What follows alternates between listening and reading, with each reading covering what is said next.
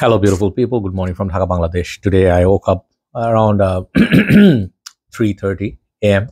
Yesterday was outing. After a long time, I went out to catch a movie, and the movie was that movie. I don't even remember the name. Godzilla versus uh, Monkey. No, not Monkey. King Kong. King Kong. That the new movie basically came out, and I don't usually watch movies nowadays anymore because they're all lame. And whatever movies we used to watch back in the days, I mean Armageddon, Godzilla, The Perfect Storm, man, gone are the days. I'm sorry to say, I mean, like, I cannot relate nowadays with the movies. They're too complicated for me. I used to enjoy pure action movies. If you remember Terminator 2, what a movie. You can watch them over and over again. You never get bored. It's a movie for lifetime. Just giving an example. But the movie day went horrible. The mall experienced 4 times kind of power failure, and I sat out of the 2 hours of the movie, 1 hour, almost 45 minutes. No air conditioning. I sweated like crazy because I had hot chocolates, I had popcorn, I had all the possible food, and there's no AC. And then it came out, man, horrible day. Anyway, so basically what I'm trying to say, horrible heat and humidity. Came back, took a shower, I slept, and I just woke up having coffee right now, just for my voice. My voice is better than before. I'm better than before because I'm taking care. I'm trying not to take too much cold stuff, but sometimes you do make mistakes. So anyway, I want to talk about a few things.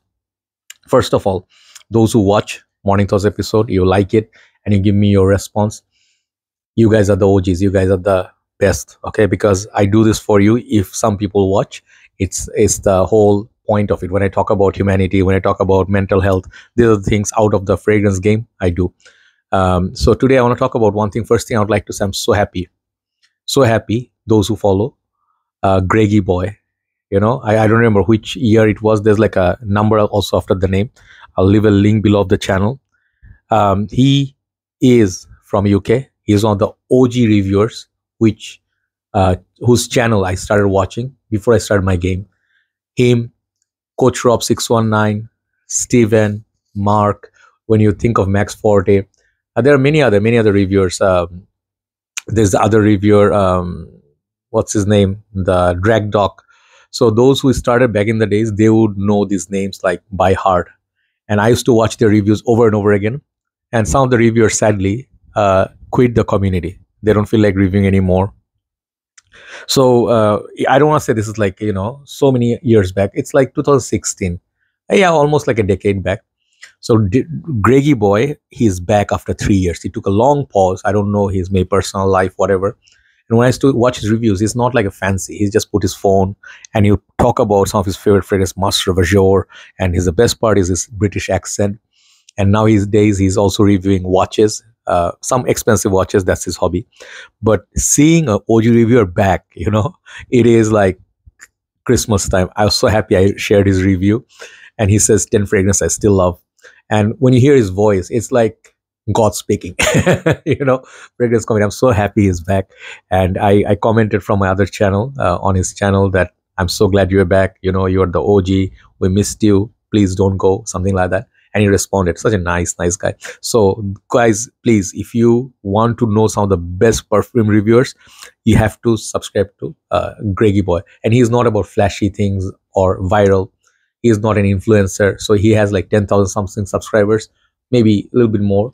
After all these years of 10 years plus, he's reviewing for, I think, 2015, 12, like that, right? So he's one of the older reviewers. So I'm so happy he's back, and he's going to be doing some reviews. I would love to see him. So now today's point, I want to talk about something important. I want to talk about influencers. I talked about this before. Influencers versus fragrance reviewers. Yeah, I think influencers, that's the term. There is a distinction, okay? There are so many reviewers nowadays. When I don't follow that many reviewers anymore. I am so busy with my work. I'm not trying to brag or anything. It's just I keep myself so busy with work that I have slot for each thing. I have a page I have to run. I have my groups that have run, then the channel, and I have my personal work. So I put slots and I rest enough because I'm not well. I'm recovering. So I sometimes just go to Google. Previously they used to suggest so many reviewers before perfume reviews, this and that. But nowadays I watch more like movie clips when I eat. I have movie clips, like music, funny videos, stuff like that. So they promote those watches, those videos more. But then sometimes I see once in a while like a new review, new channel, or an old video that came up. So I realized one thing, that pattern of reviewing has changed. I am in the mid sort of like batch reviewers. I have given like almost a decade now 9 years, 16 to 2004, 24. But imagine before that, 5, 6, 7 years before that, those who are working, their setup were different. Their cameras were like from all back in the days, like a digicam or something, or a phone, and their setup was different. So those reviewers, if you see perfume reviewer back then, apart from Jeremy, many of the other reviewers, they went in depth. Okay, drag dog. He would tell you exactly what he hates about a perfume, like Mark. And those OG reviewers used to meet back in the days in New York, or Send Explore, like Max Forte. These reviewers, they would wear this amazing overcoat suits. They're like superheroes for me. I used to say, once I commented on one of the lives of Steven Redolessence, that that time BFL, Brooklyn Fragrance Lover, was alive, and they were doing a collab, and then Carlos was playing a song I requested yesterday, and he played it on the piano, and they both sang, I think. And Steven, I commented on him that, bro, I am such a big fan, and I really wish you, Mark, Max Forte, Jeremy, you could involve in a superhero movie where you could play perfume, related stuff. And it could be a movie for the frag world. And he's like, I don't know about that. Steven is such a shy guy, and he's such a down to earth. He's such a gentleman. So Steven, I used to watch all his reviews, every single review, because I loved his work so much. And I bought many fragrances based on his reviews. So what I'm trying to say is, back in the days, those were the days. And I would love to brag about this time, 2015, 14, and then onwards, like up to 2018. Those were the times. Nowadays, the trend has changed a little bit. And I'm not going to bash anybody, because everybody has their own right to work. And I'm not the one to judge, because people judge me too. So not good to judge someone or pass judgment. But the trend has changed a little bit now. Now it's all about commercial products. Which celebrity fragrance they are going to promote, they'll find a reviewer, and they'll give it to few reviewers, and they'll just promote it. Even just cheaper fragrances in Middle East, and they'll be thrown to reviewers. They'll get a good paycheck. I got offers to do that as well. And I'm not going to lie to you or hide from you.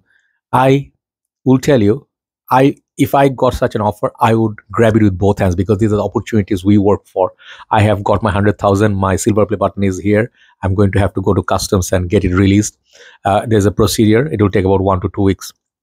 But what I never did was, I got a product and I said, this is a sponsored video, and I just hyped it up for whatever they asked me to.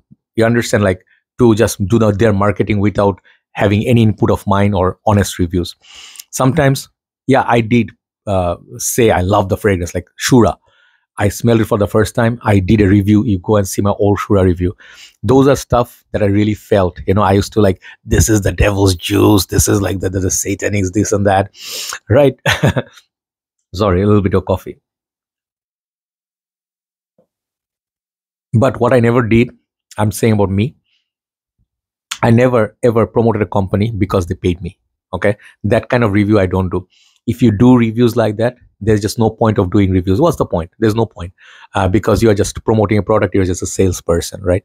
And I didn't want to be that person. I do have respect for people who work for, let's say, Max Aroma or some of the other pages, and they did reviews, sponsored videos, and they're just like, here is a product, and this one has this 5 notes, and then this is for good for autumn, and that's it. That's the price range. That's it. Those are like advertisements, right?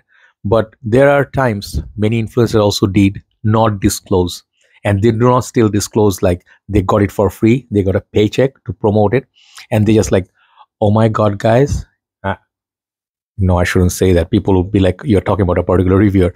Yes, there are certain reviewers I have no time to watch, because they literally are brand promoters, and they live a luxurious life, and they lived in Dubai sometimes. Good for them. I wanted to move to Dubai too. I don't want to lie. I want to be successful. I want to have this nice ride, perhaps a nice little SUV, driving in the middle of Dubai like a king.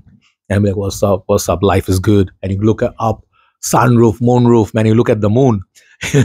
Those are the dream. But I don't want to like deny it. I want to be rich too. I like money. I like good life, but not in exchange of a soul.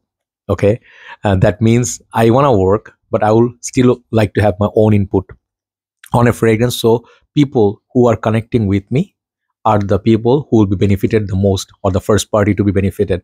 Of course, no companies pay me. Good thing for you guys is that I have to buy my fragrances. Some of you go like, thank God he buys the fragrances. I have no other option, bro. Nobody send me free stuff. One or two, yeah, like out of 100, maybe two fragrances. Sometimes once in a blue moon, some reviewers, like, they are kind enough. Ashton sent me, Steven sent me, many of them, Ridul Bhai sent me from India. But I gave my honest opinion. Okay, no matter what. I was a little bit sometimes bit nice, like, because you cannot bash your friend's fragrance too much. But I perhaps said this perhaps smells like little bit like this fragrance. So if you go like that same fragrance and you go like got a paycheck and say, man, I never smelled this before. This is such a unique fragrance. This is like 10 out of 10. It smells like Prada L'Homme, this and that. But actually in reality, it smells like nothing. Okay. So I got offers and then I denied it. I declined it. Reason being, if I lose my trust with you people, audience, this is the most precious thing I understood from doing YouTube, at least, doing this for a few years now. Your that what you call that most important asset is your trust and your connectivity with your crowd. It doesn't matter if you buy your subscribers, like you have 5 millions and you do, get so many views you earn. But at one point, if you don't have a soul, the channel, people will feel like, no, this is just like a channel, like, what, there's a word for it. There's like a not organic, the opposite of it is like artificial channel. They just give you something that you don't want to believe. It's like gimmicky. And if you lose that, slowly you'll start losing bit by bit your most important things of your channel, your returning subscribers. So for me, why it took so long to get 100,000, this is the process. I worked. I put reviews after reviews. I hope for someday people will see me, and then they subscribe, and finally I got it. Thank God. But now the sort of reviewers we have, and they go like, they bring out the latest fragrances and they say, this is from this website and I got it for free, and then there's a coupon code this. It creates an issue with viewers and potential buyers. And I will just tell you, because I read comments on every group, and I am a reviewer, I am an user, I do have a page, Decanting, so I'm not out of it, right? So I do sell fragrances also in terms of decants. Sometimes I sell off some of my partials, but I don't sell full bottles. And I don't right now want to work for any company because they want to control you. I don't want to be controlled. So once the trust is gone, people be like, he's promoting this fragrance because he's selling it. He's promoting this fragrance because he's being paid for that company. And once that trust is gone, that's it.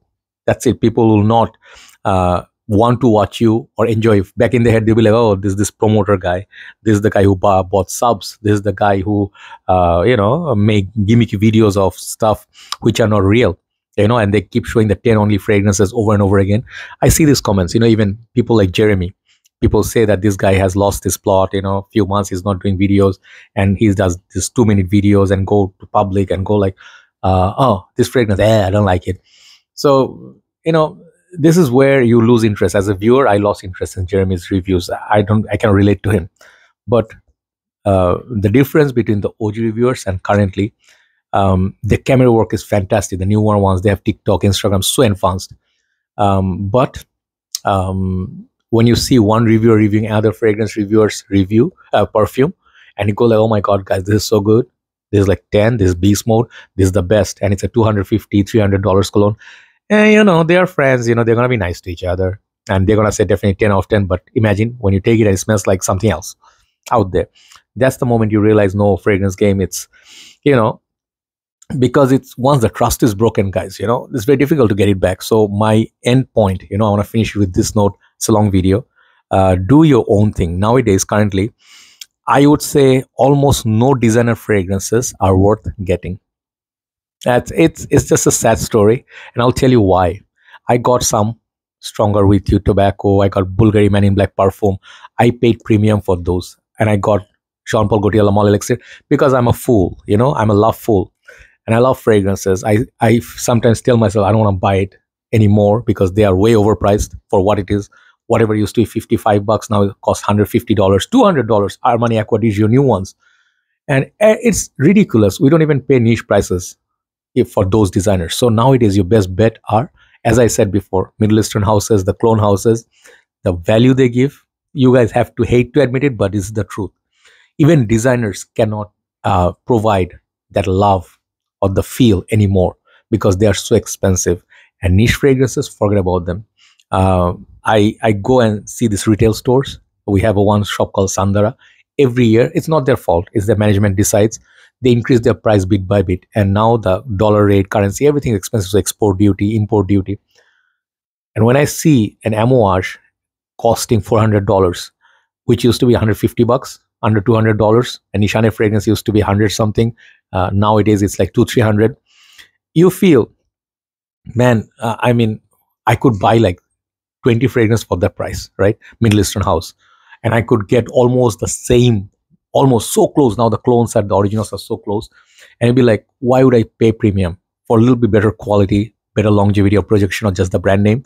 Nowadays, no. So the fun of excitement, if you can agree with me, of designer releases are now less and less. There are some houses, they still, Azaro, CK, they are houses, but CK, when this thing came out, CK Defy, I want to get it so bad. Retail was $70-$80. Burberry Hero. Burberry fragrance used to be $30-$35. Hero, they're asking for $110. I am losing interest in buying, and I'm selling off so many of my fragrances. So buying fragrances are interesting, but for good value. So your best bet, okay? Try to go to the groups, try to get the partials for good prices. Try to see which people are getting rid of their fragrances. Those are going to be best bets, partials, and from buying from people. Buying from shops, online nowadays, latest release, paying retail, don't do it, okay? Even if I tell you so, maybe you try a sample, go to the shop, then try to buy from an original shop. But apart from that, if you don't really love anything, everything is super expensive and super overpriced. And I don't think the prices are going down very quickly. And that's why I definitely reduced the number of bottles per month nowadays. I buy some fragrances, like affordable ones, for to create content. These things give me view more than designers. If I do a designer, nobody watches it. Niche, nobody's even interested. So final point is, instead of trusting the influencers, us reviewers, do your own research. Fragrantica, do some research, read the comments, and test the fragrance, and buy whatever you like. Whatever your money, you want to spend. Okay, so do your own thing and be a bit wiser, because your income definitely has not increased as much as the prices of goods. Have a nice day. Thanks for watching. Sorry for a long video. Just want to talk casually. Go for a morning walk after a while. Take care. Bye bye.